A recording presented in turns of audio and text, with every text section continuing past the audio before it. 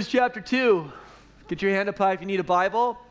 Tonight we are going to finish chapter 2 and we're going to do all of chapter 3. So saddle up. Saddle up. Here we go. All right.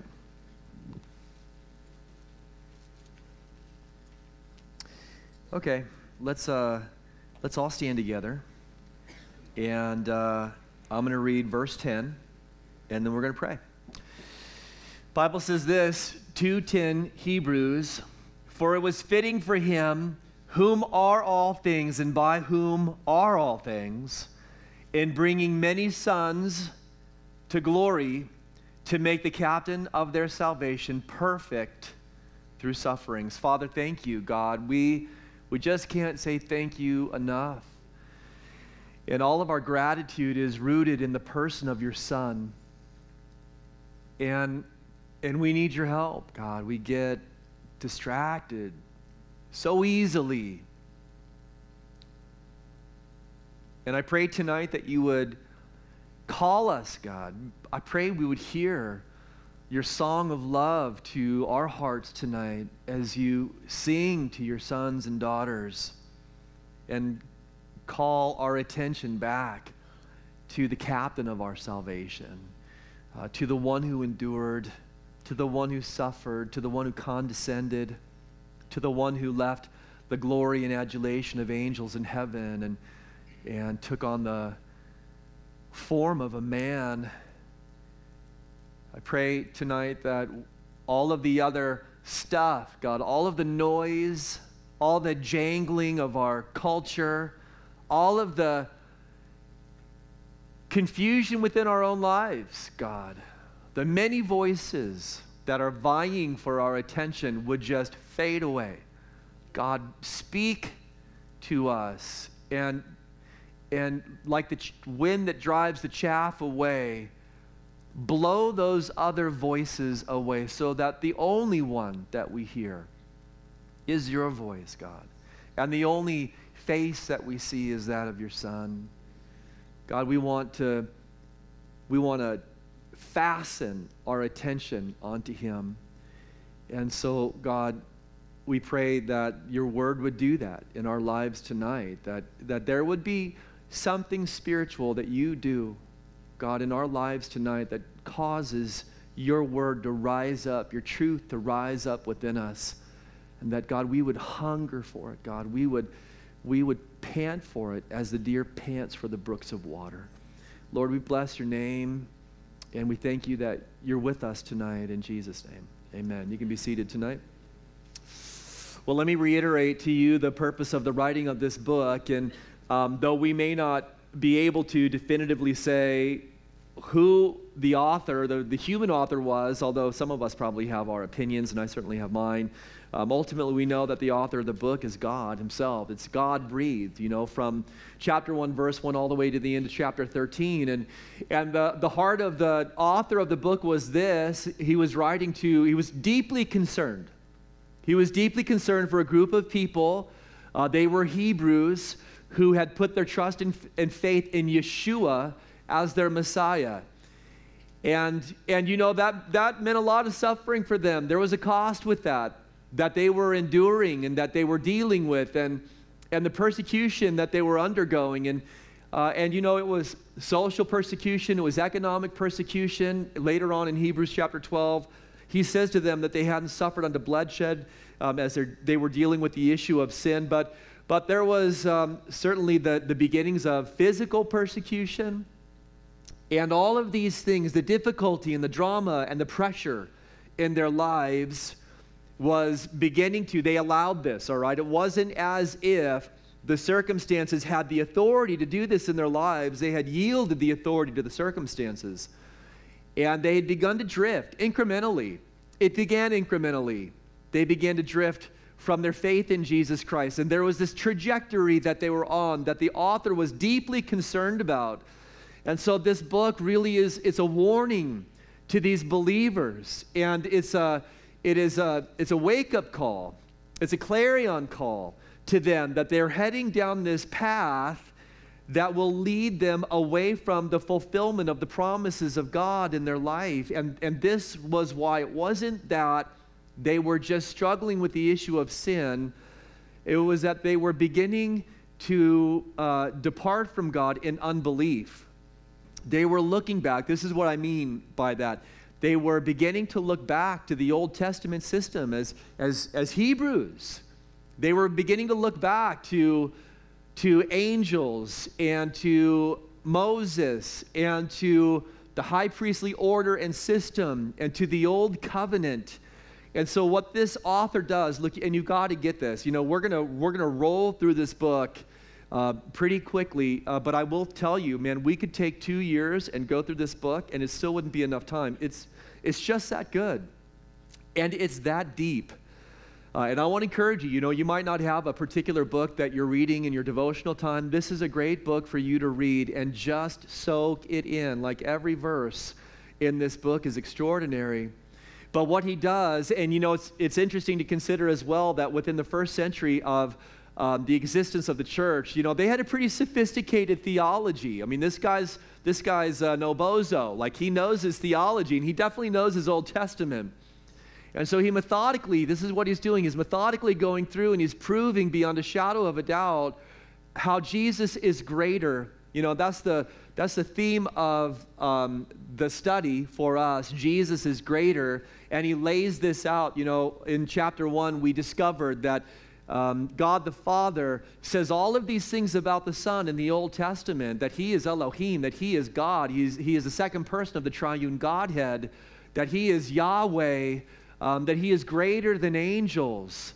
And methodically, this is what we see the author to this book doing as he goes one by one, and he proves, he really does. He's engaging their mind, because that as we worship the God of the Bible, he's not called us to just discard our mind or our intellect. This is part of how we worship him.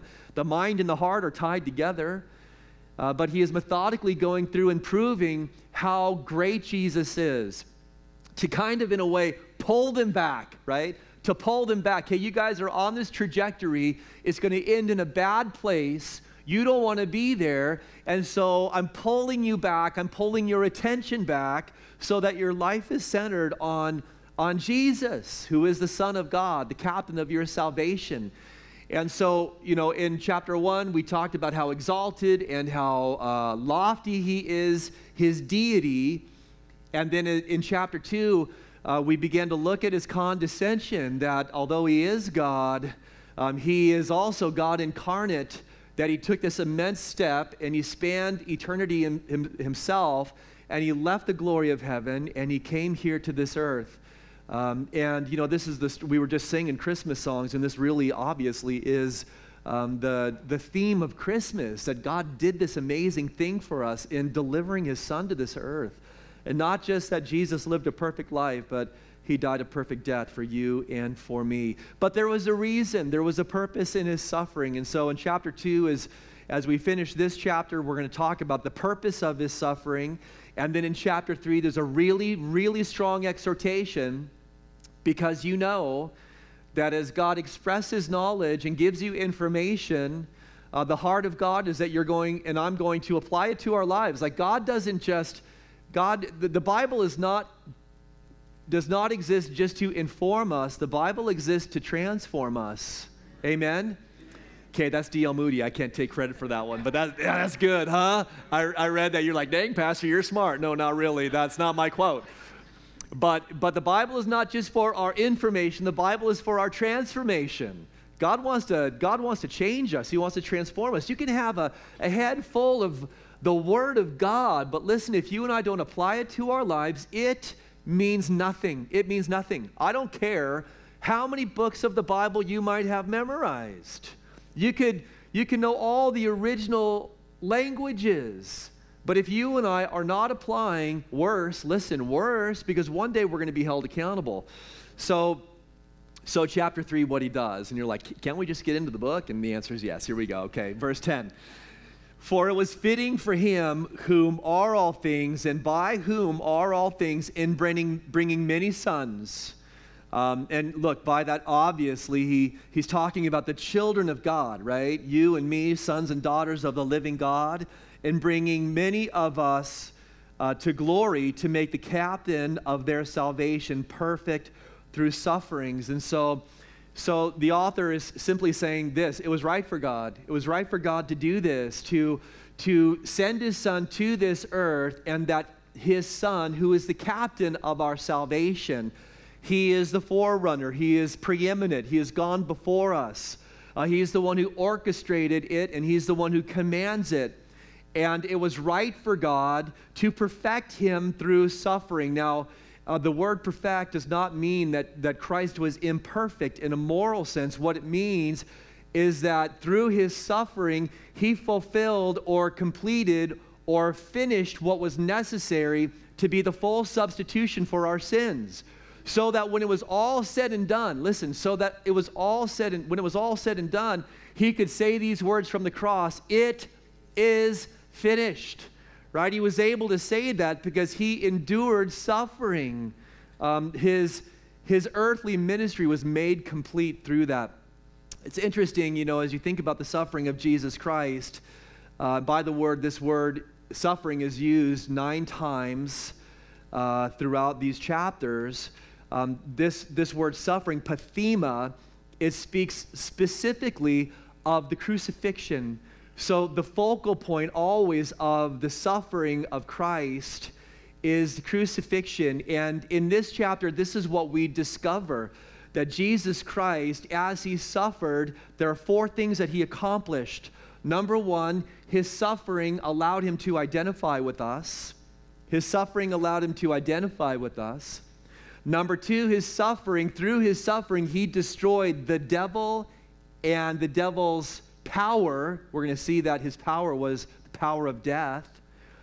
Through his suffering, number 3, he became the perfect substitute for you and for me.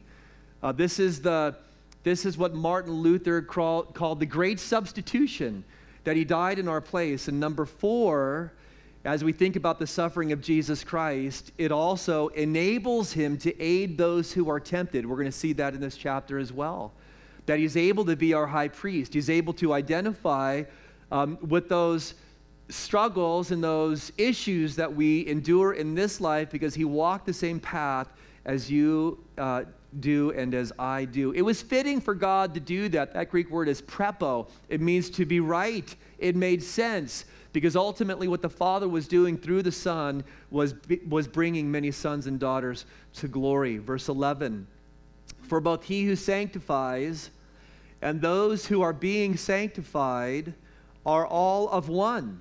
For which reason," this is so good, "for which reason he is not ashamed." Okay, can I read that again to you guys? "For which reason he is not ashamed to call them brethren, saying, I will declare," this is one day what he'll do, "I will declare your name to my brethren. In the midst of the assembly I will sing praise to you. And again, I will put my trust in him. And again, here am I." This is the Son speaking to the Father. "Here am I and the children whom God has given to me." So his suffering meant this for us. It enabled him to identify with us. And he is the agent of sanctification. Remember, the word sanctify means to set apart. And this is what he is doing. He is sanctifying us. Now, some people believe that when the word sanctification is used here, he's talking about us being pulled out of the kingdom of darkness and placed into the kingdom of God, set apart in that sense. Those who are being sanctified, those who are coming to faith in Jesus Christ, those who are being pulled out of the world and set apart for the purposes of God. Some people say, well, no, it's really the issue of sanctification. It's the transformation that God is progressively doing in our lives. By the way, as you read the scriptures, what you'll notice is the Bible talks about sanctification in a progressive sense, and the Bible talks about sanctification in a completed sense. There are places where the Bible uses the word sanctify in the past tense, and the Bible actually says of us that we've been sanctified. So look, from the perspective of God, it is a done deal. It's a done deal. God sees the work as finished. We in this life, as we're bound by this time-space continuum, do not see that. We see a work that needs to be done, and man, it is a big work, right? I mean, God, aren't there times where you say, God, you know, you got so much work left to do in me? You're like, yeah, Pastor, I look at you all the time, and I say that. You know, we are a work in progress. Like in a spiritual sense, if you could see our lives, there would be construction signs up all around us, and he is doing this work, but ultimately, this was the plan of God to draw us to himself and then perfect us and make us into the image of his Son. And because he is doing this, right? And because we are all one, we are all in process. Never forget that about your brothers and sisters. Because he is doing this work, Jesus Christ is not ashamed of you, and Jesus Christ is not ashamed of me. All right? In heaven, when you're walking down Glory Street, he's not going to be like, oh my gosh. Like, I don't even know how they got in. How did they get, Peter, get over here. How did they get in? You know, he's not ashamed of you. There may be people in your life that act like they're ashamed. There may be people in your life that you've been disaffected from. There may be people in your life that don't like you anymore. There may be people in your life that have defriended you from Facebook or from InstaChat or from Snapgram or whatever, you know. I mean, they just don't like you and they're ashamed of you. Well, guess what? God is not ashamed of you. And one day, and this is a glorious thing to consider, one day, Jesus Christ is going to declare your name before the Father and all of the holy angels. Man, that is good. That is good. And you know what? You know, your sense of self and your sense of esteem has got to come from that. It doesn't come from the world. It doesn't come from your accomplishments. It doesn't come from your good looks. Thank God. Doesn't come from how fat your wallet is or what kind of car you drive or which gated community you live in or all the accolades or acronyms behind your name. Your sense of who you are and your sense of esteem comes from Christ. And the very fact that he is not ashamed of you, you know what? And even if the whole world denies you and rejects you, God is still on your side. Isn't that awesome? That's just so good. It's just so good. Verse 14. So, number one, he identifies with us. Number two, he, through his suffering, destroyed the devil and the power of death. Inasmuch then as the children have partaken of flesh and blood, he himself likewise shared, this is Jesus, he shared in the same, why? That through death, the physical destruction of his body, he might destroy him who had the power of death, that is the devil. Can I hear an amen here tonight? Amen. And not only that, like, you know, he's excited. He's like, I ain't done, y'all. I'm still preaching with my pen. And release those who through the fear of death were all their lifetime subject to bondage. So when he came, look, he did so much when he condescended and came to this earth. Number one, he was numbered with the transgressors. He had identified with you and with me.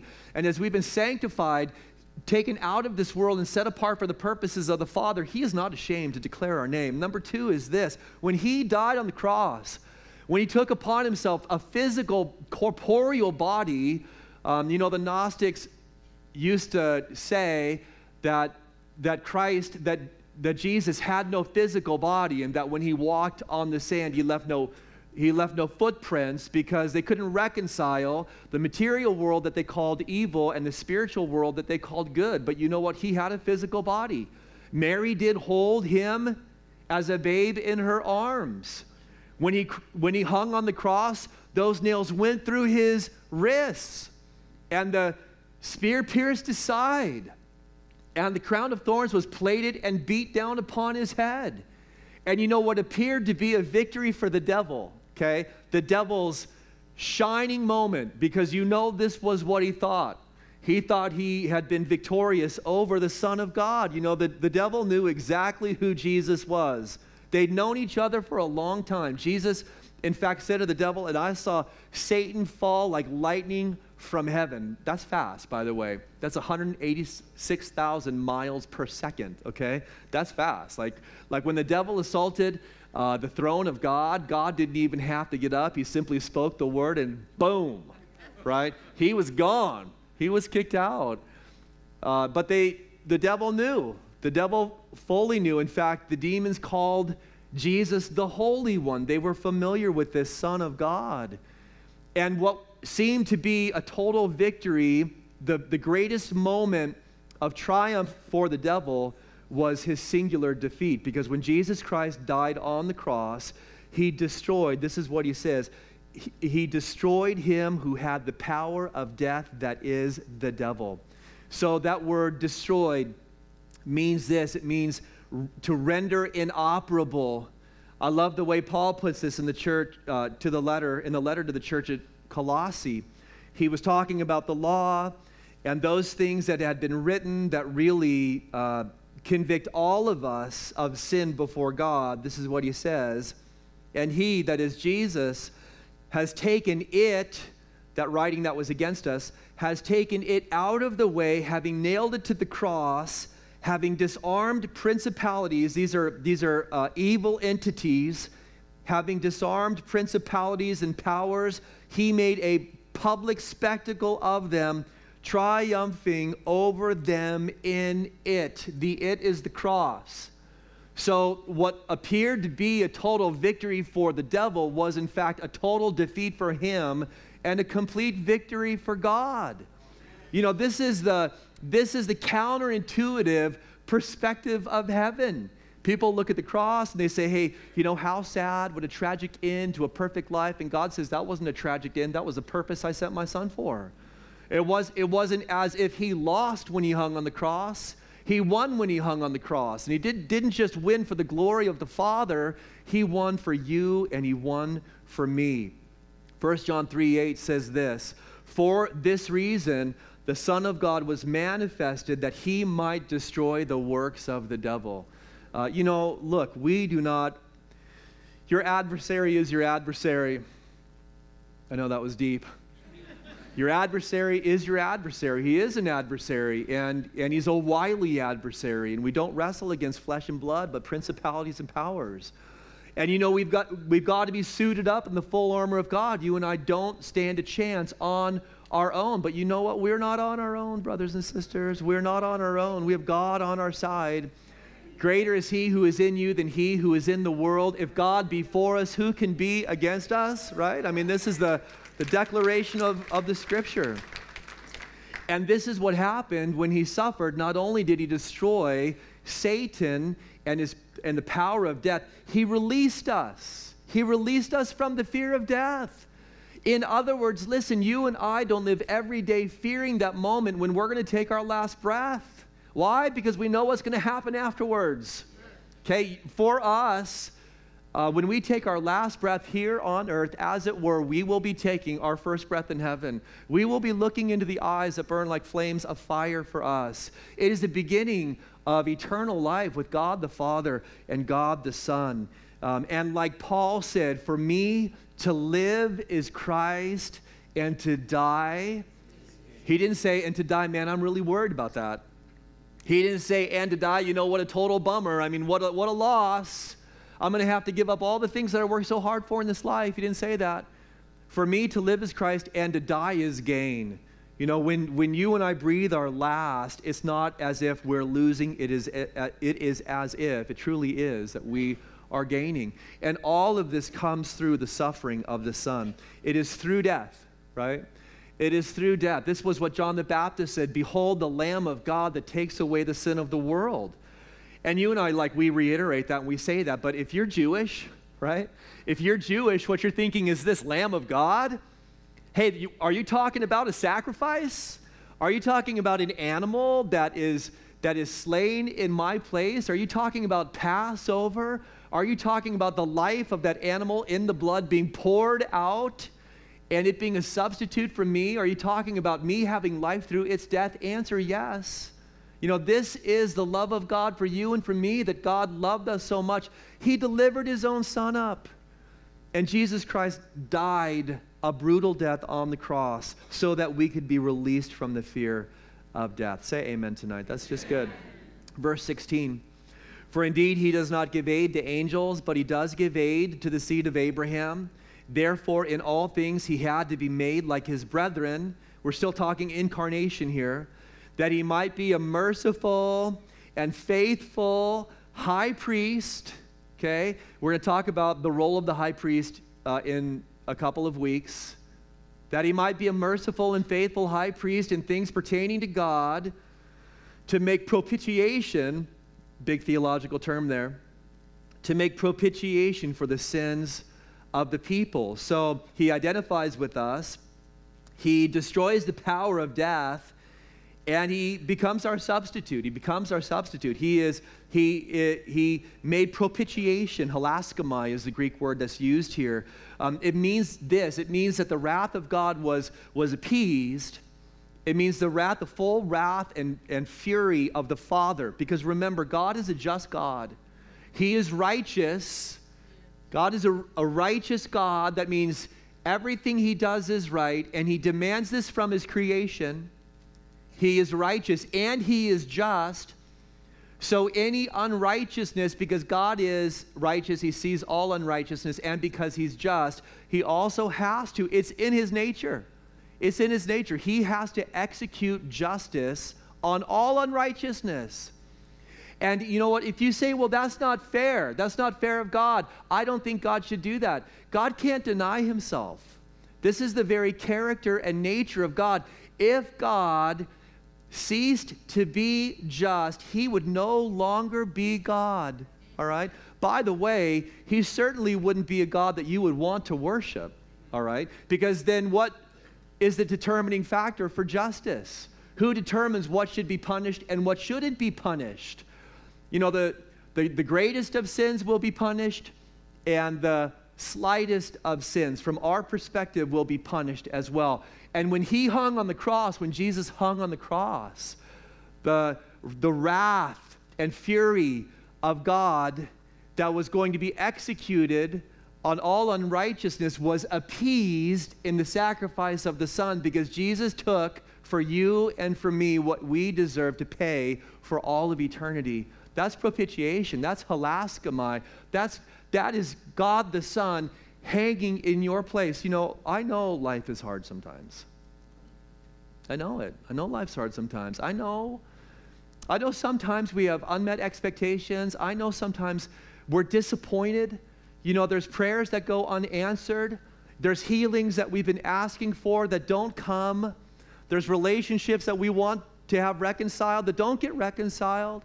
You know, there's needs that we have that don't get met the way that we want them to be met. I fully understand that. And guess what? I'm human too, okay? You don't think that those things have happened in my life? Where things haven't worked out the way I've wanted them to, and full disclosure, and I've not gone, God, really? Really? God? Have you ever said that to God before? Don't lie. Raise your hand right now. Okay, really? In that moment, really? But you know what? You can't dwell there. You can, but you don't want to dwell there. You don't want to dwell there. Pastor, where do I go? You go to the cross. You go to the cross. You go to hilaskomai. You go to propitiation. You go to the one who inserted himself, pushed you out of the way. I want you to think about this. Pushed you out of the way and hung on the cross himself and took the full weight of the fury of God's wrath so that you did not have to endure it for all of eternity. Okay? And you know what? By the way, hell is a place of eternal suffering. And you still, if you die without Christ, you will suffer for all of eternity, and you will never fully pay off the penalty of your sin. There's no like purgatory where you pay the portion that you're guilty of, and then you have an opportunity for upward mobility, okay? That's not in the Bible. It's not in the Bible. This is why he said it's finished. This is how definitive it is for the author to this book. And you're going to hear him say once and for all, once and for all, once and for all, over and over and over. Because that's how he viewed the sacrifice of Christ. It was that great. Listen, it was that great. And it was the thing that this believer at least always came back to. And I want to encourage you is the thing that you have to come back to as well. He suffered for us. He was incarnate. He suffered for us. And this has enabled him to be merciful, okay? He knows how to extend personally mercy for you and for me. Mercy is this, that we do not get what we deserve. That's mercy. Like in those moments where you're like, God, I need mercy. You know, I know I don't deserve it, but God, I need it. And the Son has this unique ability because he walked through it. He has this unique ability to understand exactly what it is that you need. So I mean in a personal sense, I mean you tonight. I mean you and your circumstance, you by name. The Son knows exactly what you need. Not only that, he's faithful. He's a faithful high priest. He will always come through for you. It may not look like you want it to look. It may not come in the timing that you expect it. Okay, God is rarely early, but he's never late. Okay, you know that. It may not come in the time that you expected, but he knows how to be faithful. Verse 18, for in that he himself has suffered being tempted, tested, this word is used when the pressure was on that Tuesday of Passion Week, and the Pharisees, scribes, Herodians were tempting him, pressing him. Okay, he endured that. For in that he himself has suffered being tempted, he is able to aid. What does the word aid mean? What does it mean? It means to help those who are being tempted. Who's that? Are you being tempted? You're like, yeah, or like right now, I want to leave. No, I don't. No, you don't. Are you in the middle of temptation? Is temptation knocking at your door? Are there subtle things that are happening in your life that the devil is just calling? He's calling, he's beckoning. You know what? He's never going to stop in this life. Really? Do you think he's going to give you a break? Do you really think he's going to give you a pass? He is equal opportunity, and this is what he wants. He wants to destroy you. He wants to steal every good thing that God has for you. And in the moment of temptation, when the pressure is on, or you're being pressed on by the circumstances of your life, guess who's there to help you? God. The Son is there to help you. Jesus is there to help you. The first place that you should always go is to Jesus Christ. First place you should go. You know, sometimes, and we're here for you. We're here for you. We are here to minister to you and encourage you in the things of God. But listen, this pastoral team is not Jesus Christ. It's just not. And you know what? We're just a signpost. We can pray and we can direct, but ultimately the one that you need and I need, his name is Jesus. He's the only one who can deliver. He's the only one who can save. And tonight he wants to help. My question is this: are you willing to cry out for help? Are you willing to ask? You know, are you above asking? Are you so self-reliant? You know, sometimes we go into cycles of sin because we just refuse to ask for help. And he's waiting to give aid to those of us who are in need. Chapter 3, verse 1, therefore, holy brethren and sisterin. Therefore, okay, here's your application. Whenever you see therefore, you have to find out what it's there for. And he just loaded us up with a whole bunch of theology. Awesome theology. Therefore, holy brethren, partakers of the heavenly calling. In other words, God is called, and you have responded. God, in a sense, is called from heaven through the sending of his Son to this earth, and you have responded. This is what he says: consider the apostle and high priest of our confession, Christ Jesus, who was faithful to him who appointed him, as Moses also was faithful in all his house. So there's this brand new family, the family of God. This is how he addresses them. God has done this powerful work. Holy brethren, holy sistren. We've responded to this heavenly calling of God, and this is what he says. He says, consider.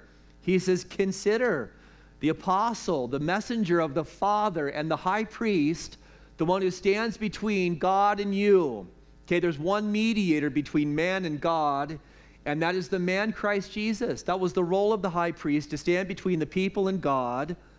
And Jesus is really the fulfillment of that. All of that was a foreshadow looking to Yeshua, who is the mediator, the single mediator. The church does not stand between you and God. The Roman Catholic Church does not stand between you and God.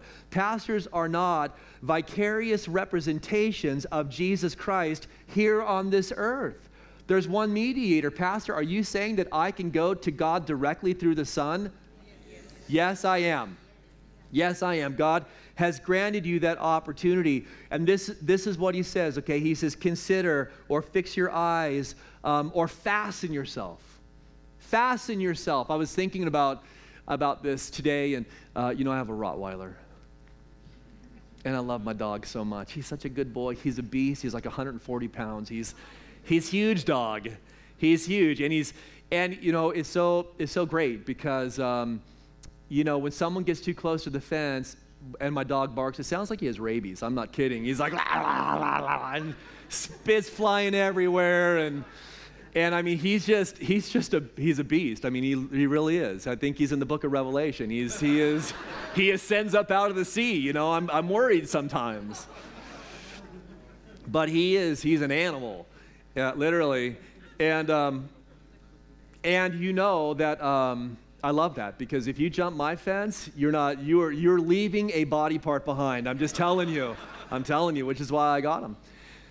But when he fastens onto something, when my Rottweiler fastens onto something, that dog does not let go, and it is impossible. Like if he really has got his jaws into something, it is impossible to get that thing out of his mouth. No matter how hard you pull, no matter how hard you cajole, the only way for me to get it out of his mouth is to get like a piece of meat or something like that. Boston, come on, let it go. He's like, and he's just distracted, but he's locked on. His jaws are locked on, and this is what the author is saying. You need to fasten your eyes. You need to fix your eyes. You need to lock yourself onto the person of Christ. And no matter how hard the devil tugs on you, some of you are being tugged here tonight by the devil and by the world. And you've got an option, all right? And what he is saying is this: you need to lock on to the Lord. You need to lock on to him. And no matter how hard you're being tugged on, no matter how difficult the circumstance may be, this is the exhortation: don't let go of Jesus Christ. Don't let go of the confession that you've made to follow him. And so now in this portion, what he's going to do is he's going to talk about how Jesus is greater than Moses, because they're starting to look back to the law and they're starting to elevate Moses. By the way, you remember that John said this, that the law came through Moses, but grace and truth came through Jesus Christ. And on the Mount of Transfiguration, there were two dudes hanging next to Jesus, right? One on the right, one on the left. You guys remember who that was? One was Moses, one was Elijah. What did God say? God said, hey, I want you to hear the law. Did he say that?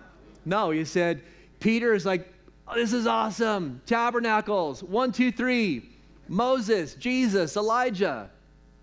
And God says, this is my beloved son. Hear ye him. It sounds better in the King James Version. Hear ye him.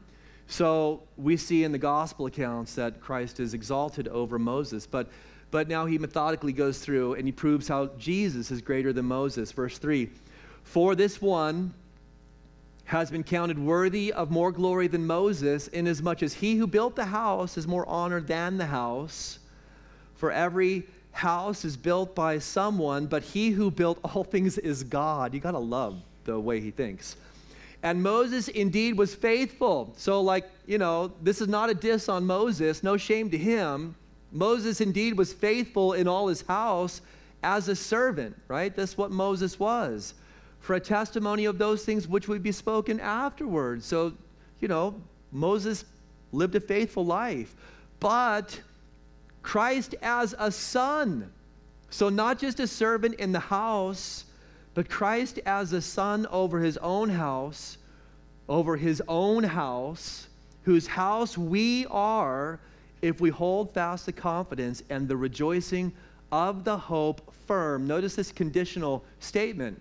If we hold fast the confidence and the rejoicing of the hope firm to the end.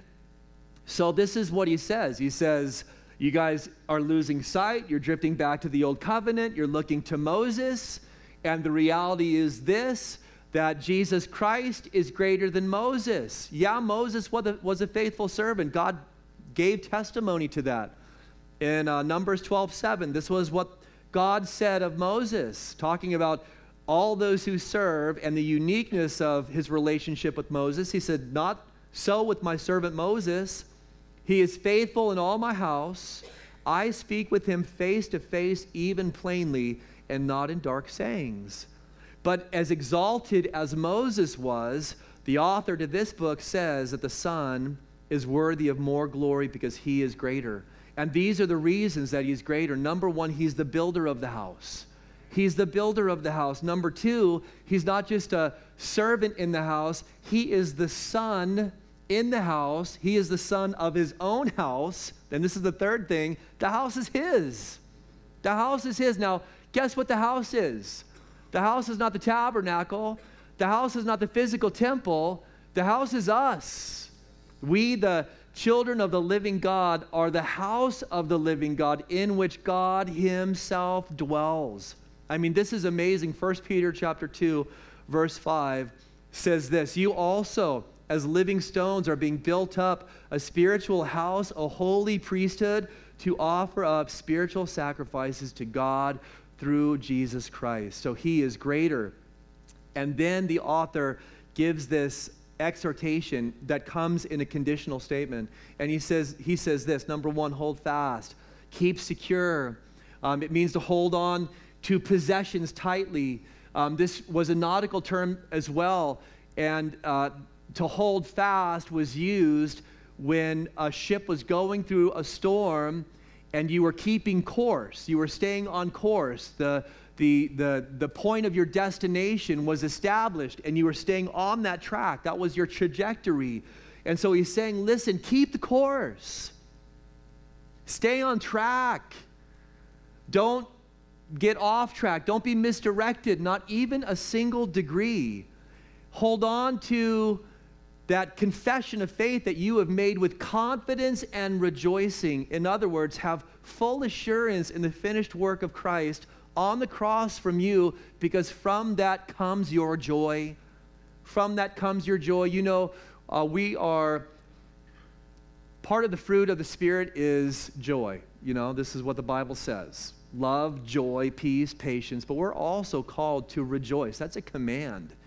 And so from the work of the Holy Spirit, as our focus is on the gospel, there are eternal wells or springs of joy that rise up within us. And this is what we're commanded to do. We turn that into a verb. This is what rejoicing is.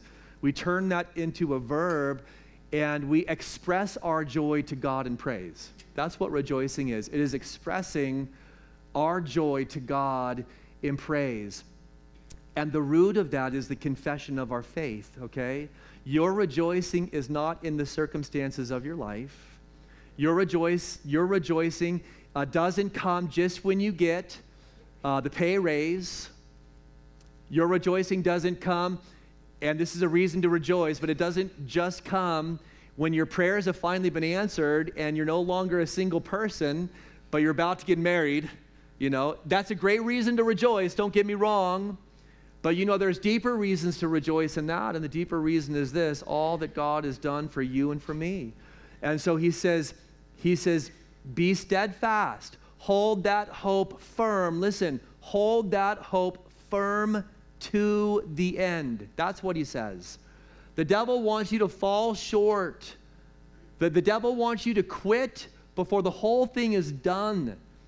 And the exhortation here by this author is this: man, you need to hold that confession of faith all the way to the end till you see him face to face. Verse 7, therefore, as the Holy Spirit says, today if you will hear his voice, do not harden your hearts as in the rebellion in the day of the trial in the wilderness, where your fathers tested me and tried me and saw my works 40 years. Therefore I was angry with that generation and said, they always go astray in their heart, and they have not known my ways. So, listen, this is not good. So I swore in my wrath, they shall not enter my rest.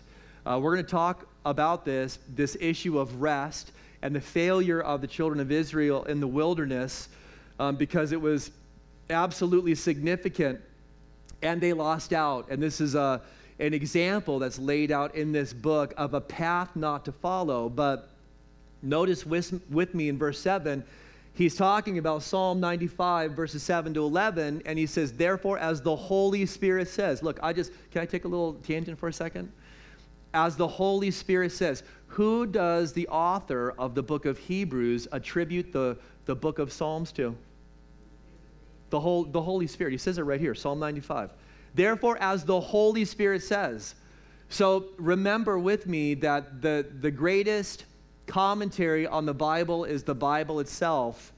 And so this is what we learn here. Number one, that the New Testament authors understood that the Old Testament canon was breathed by God himself. Number two, as you read this, I want you to notice that the way it's interpreted is literal, okay? It's literal. And this is important. The author doesn't take this allegorically or metaphorically. He's saying, hey, that was a real life circumstance that has real life implications that we are to learn from. And he lays out a hermeneutic or a science for us in interpretation. And by that I mean this: you and I do not have the freedom to make it up as we go along, okay? When I do small group studies, you will never hear me say, well, what does this mean to you? I'll never say that. And if you're leading small group studies, don't ever say to people, what does this mean to you? Because it doesn't matter what it means to you. What matters is what it means. Do you understand what I'm saying?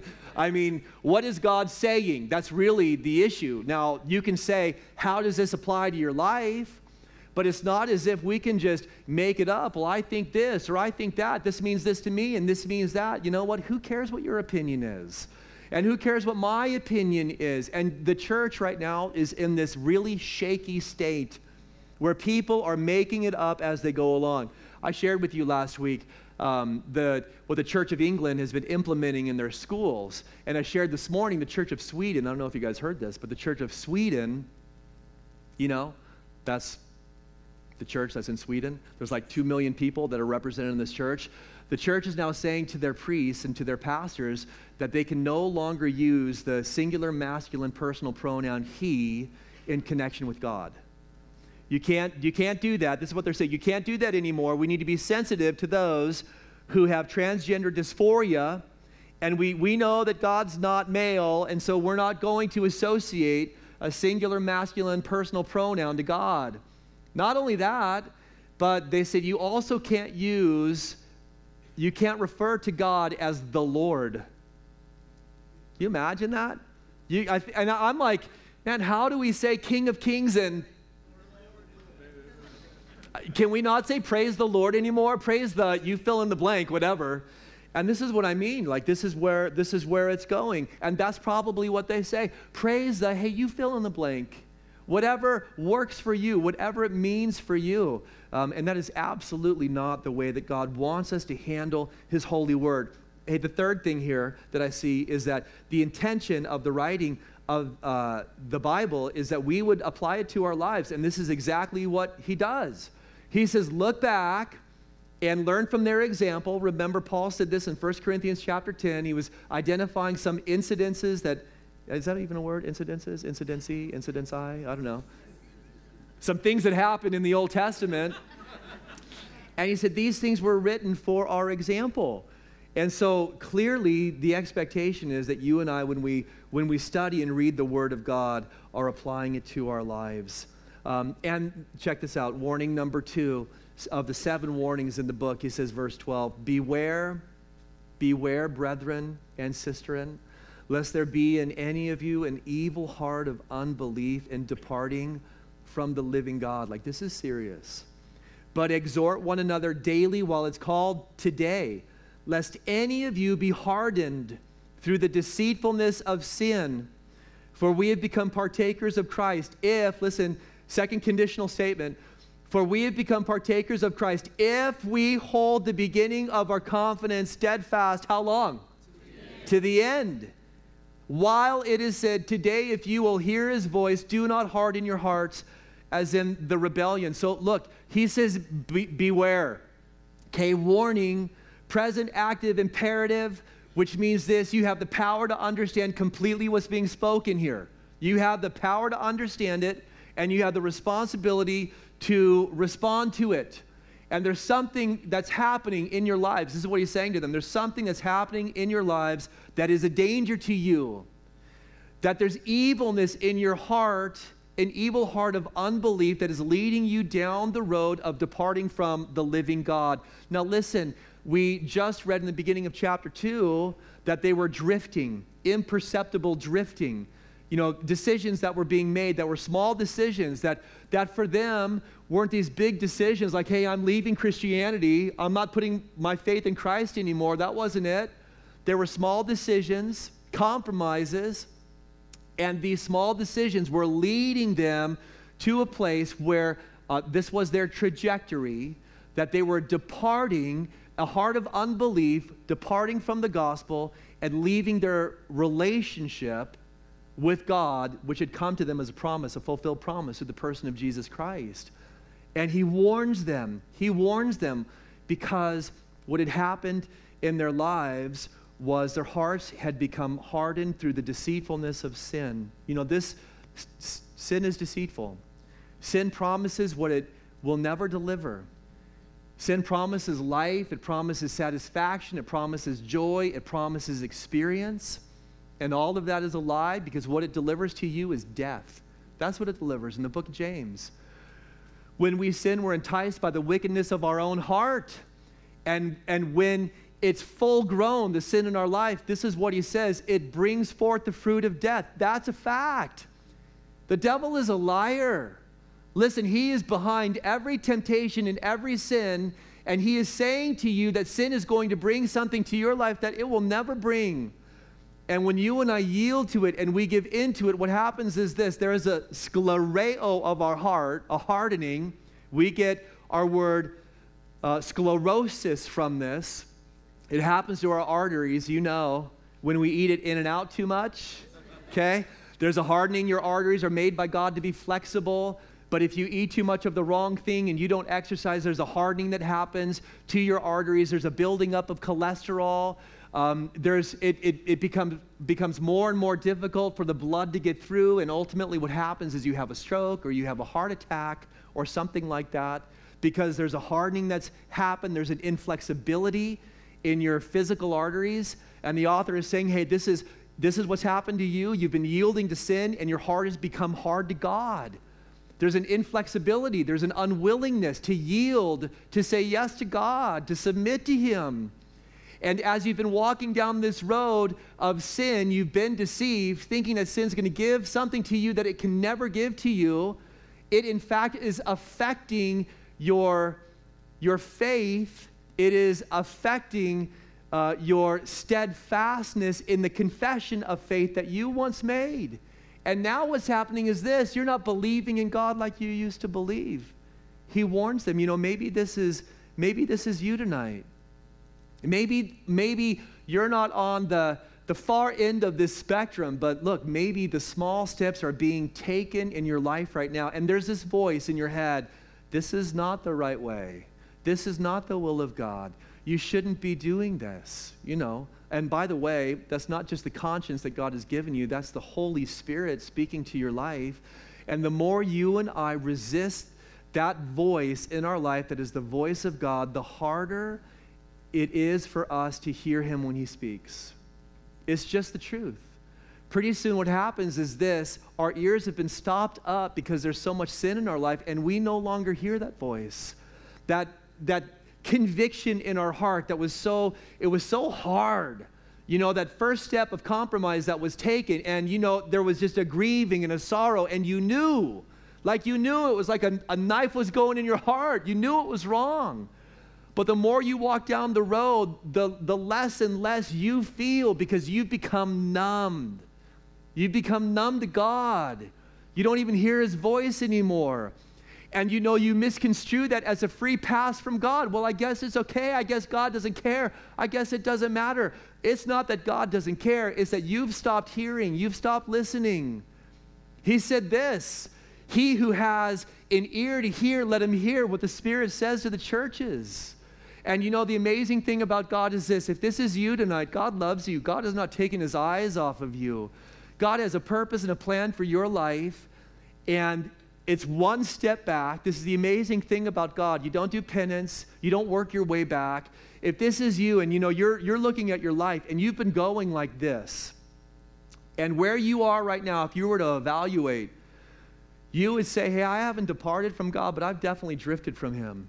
The amazing thing about God is this, that his son for us is a merciful, faithful high priest. And it takes a simple response. This is why he says today. Exhort one another while it's called today. Pastor, what are you doing right now? What are you doing right now? I'm exhorting. While it's called today, right now. Pastor, it's kind of uncomfortable. I don't care. Because you're worth it. You're worth it. And the word of God to you and to me is not tomorrow or down the road or you know what, when you get older. The word of God for you and for me is right here, right now. Don't harden your heart as in the rebellion, because the mercy of God is looking to pull you right back in and to refresh and to renew and pull out that hardened heart, of unbelief that's been deceived by sin. And God will place in you a brand new heart that's tender, a heart of flesh. By that, it means a heart that's tender and sensitive to him. He'll renew you like that. That's the goodness of God. That's the goodness of God in our lives. And all of that, listen, all of that is compelled in our lives. It's driven, it's motivated in our lives by the suffering of the Son, by what God did for us. If the cross of Christ is not sufficient motivation for you and for me to walk with God, nothing else will be ever, ever. And if our hearts can't be moved by the suffering of the Son for us in our place, then we've got a worse problem. Then we really need to pray. Tonight I want to just encourage all of us. Look, this is for all of us. And you know what? Maybe things are great in your walk with God, but the truth is this, that we all need to be refreshed. And we all need to be renewed. And he is ready in the heavenly places to do that in our lives tonight. Let's pray together. Father, thank you. Lord, thank you for your word. It's just so good. God, it's so refreshing. It just resets us, Father, and it keeps us focused and on target. We love your word. We're hungry for your word. We love that you talk to us personally. God, who are we that you would even love us the way you do? We're in an attitude of prayer. Listen, I just want to have a moment of transparency and honesty tonight, okay? And it doesn't matter what anybody else thinks. Tonight, maybe you've never put your trust and faith in Jesus Christ. And you know, as I've been speaking tonight, the message of the Bible is exclusive. God does love you, but he's provided one single way for your sin to be forgiven. And tonight, if you're not a Christian, you have to deal with this. You have to deal with a Savior, the Son of God, who died on the cross. And that God the Father sent his own Son. Why did he send the Son? Why did Jesus have to die? Because there was no other way for you or for me to be made right in relationship with God. There's only one way. Tonight, maybe God's tugging on your heart and you know you need to take a step of faith and you need to believe in Jesus. You tonight need to trust in him. You've sinned like I've sinned against God. We've all sinned. We all deserve an eternity of punishment because God is that righteous and he's that just. But he is ready now. He's ready now and willing to extend mercy to you and grace to you if you just come to him, turning away from your sin and trusting in the Son. If this is you tonight, you're not a Christian, and tonight you know you need God and you want to be right with him, you want the forgiveness of your sins, you want that fear of death to be gone, you want the assurance of everlasting life. Tonight, if this is you, I want to pray for you right where you're sitting. Will you respond to the gospel right now? God is calling you now. This is you tonight. This is what I want you to do. I want to pray for you. I want you to raise your hand. If you want to take that step of faith and believe in Jesus Christ, would you raise your hand tonight? Would you just stretch it up high? Let me see who you are so I can pray for you.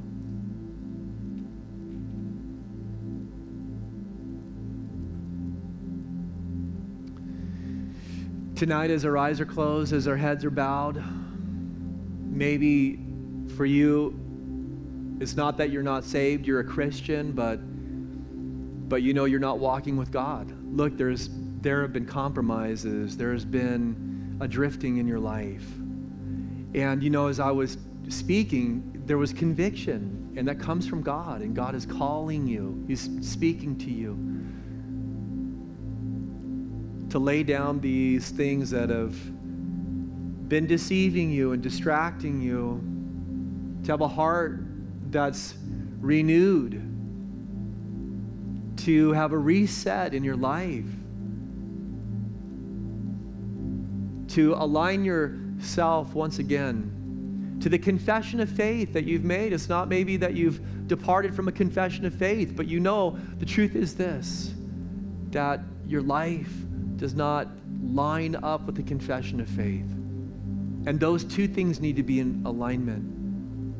And so, look, all eyes are closed, all heads are bowed. This is a private moment. I want to pray for you, but tonight needs to be a night where there's a moment that you have with God that you can look back on and acknowledge as a moment that you lined yourself up with Him. And so tonight, if this is you, Christian, and you need God to do a fresh work in your life, would you raise your hand tonight so I can pray for you? God bless you. I see your hand over here in the back on the left. Right here in the back. God bless you too. In the back over here on my right. God bless you. Anybody else? Stretch your hand up high. I see your hand here. I see your hand here. In the front. Awesome. Here in the back. He loves you guys. You know, He's never stopped. He's never stopped loving you. One more moment before we close this up in prayer. Don't resist. If you're resisting tonight, don't resist. Don't fight against God. Anybody else? Awesome. Thank you.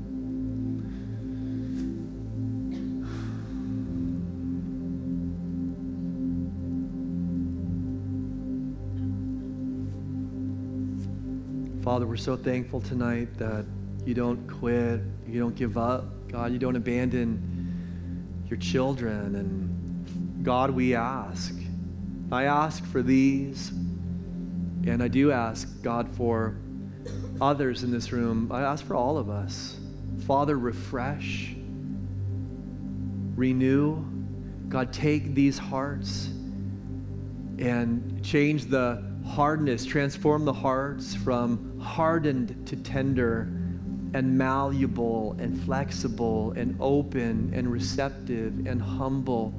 Your word says that if we humble ourselves under your mighty hand, that you will exalt us in due time. And Father, we pray tonight that as these lives are humbled before you, God, you would pour out, you would rain upon them fresh water, God, your Holy Spirit, and that you'd cause their lives to be filled with the fruit of the Spirit for the glory of God. In Jesus' name we pray.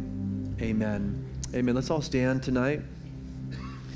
Hey, if you need prayer tonight, maybe, whatever the reason, I want to encourage you. We have elders and their wives here in the front who would love to pray with you and for you. Stay close to the heart of God. Stay close to the heart of God. Fasten your focus on the person of Jesus Christ this week, and don't let anything distract you from Him. In Jesus' name, amen.